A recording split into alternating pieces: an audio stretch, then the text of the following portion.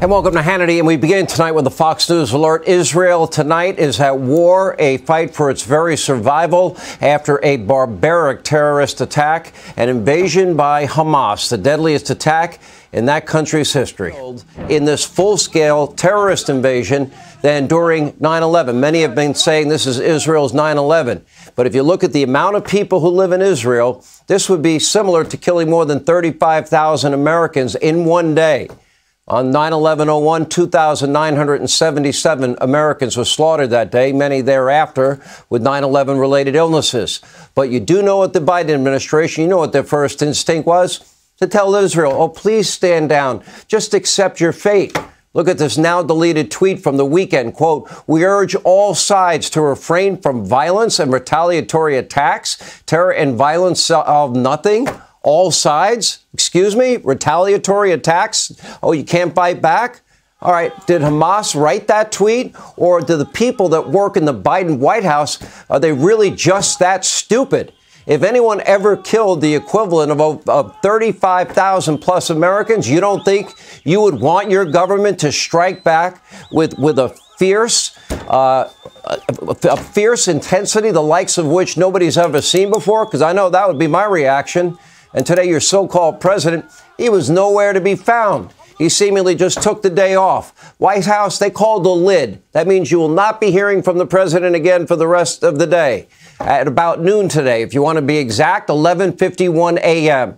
Biden then attempted to shamelessly capitalize on these attacks. Oh, guess what we got about an hour ago? A news dump, releasing a statement confirming that Joe Biden has been questioned by the special counsel over his mishandling of classified documents. How convenient to do it when we're on the verge of an all-out war. Israel is now at war with Hamas and all their related organizations. And get this, Biden actually hosted a big party and a barbecue with a live band. American citizens, they're being tortured, they're being murdered in Gaza, and our greatest ally in the Middle East reels from an unprecedented terrorist attack, and Joe Biden's having a cookout. Pretty sick, but it gets worse. In 2021, Joe Biden sent nearly $400 million U.S. tax dollars to the Palestinian Authority, despite concerns from officials that money would boost Hamas and result in more terror attacks. Well, more recently, Biden gifted Iran. Remember that special deal, the $6 billion that they took out of what was a South Korean bank and moved it into a Qatar bank after asking the Muellers to pinky promise that they would only spend it on humanitarian projects, even though the president of Iran roundly rejected that publicly on NBC. Apparently, no one in the Biden administration, not our dumb president or vice president or secretary of state, seemed to realize money is fungible. What does that mean? In other words, okay, you take money that they would otherwise have to spend themselves, and that frees them up to continue to be the world's #1 state sponsor of terrorism. Tisha Paul, and welcome to American Television News. Go ahead, friends and folks and family and everyone that's watching. Hit the free like and that free subscribe button. It helps a lot. Our team really needs this, so please hit the like and free subscribe.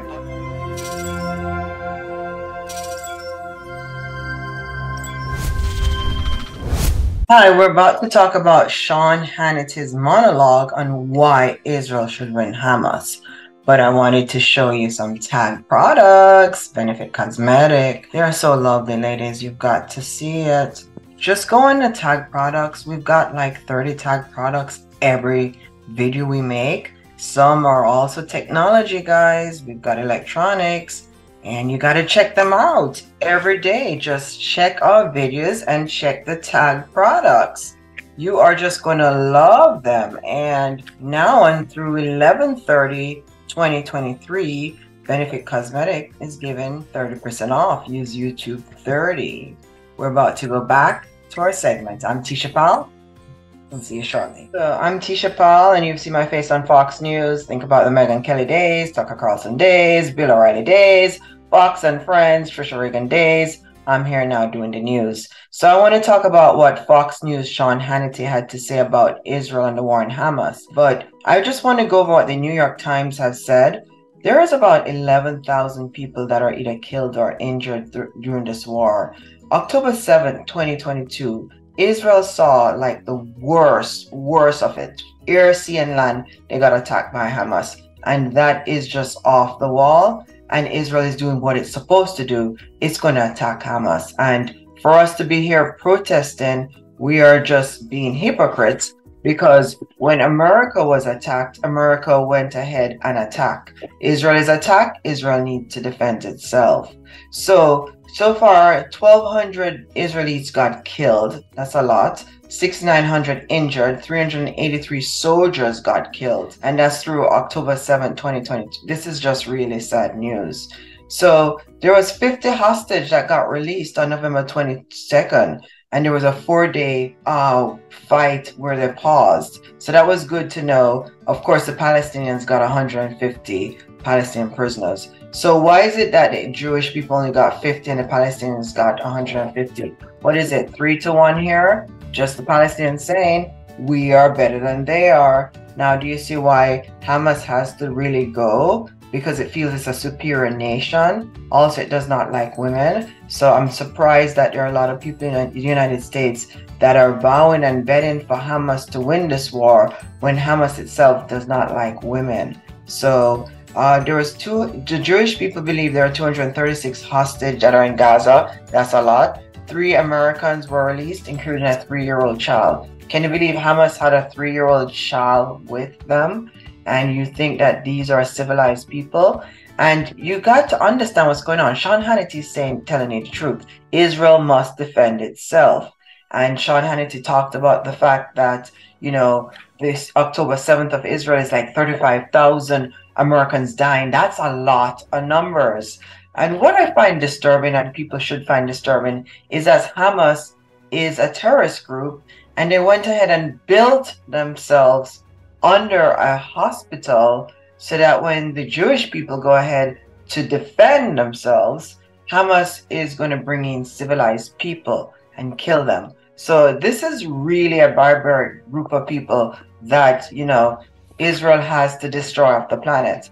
And you have to understand that they're talking about that land that they say belonged to Hamas really belonged to the Jews. How do we know? It is older than time. It's in the Bible. So young people, I would say, start reading the Bible, get educated on journalism, start doing your research. But the land that Hamas is fighting for belongs to the Jewish nation. So it's just barbaric that their song is even about taking over the land that does not belong to them. So Israel has to defend herself, and America is an ally for Israel, and America will always be an ally for Israel.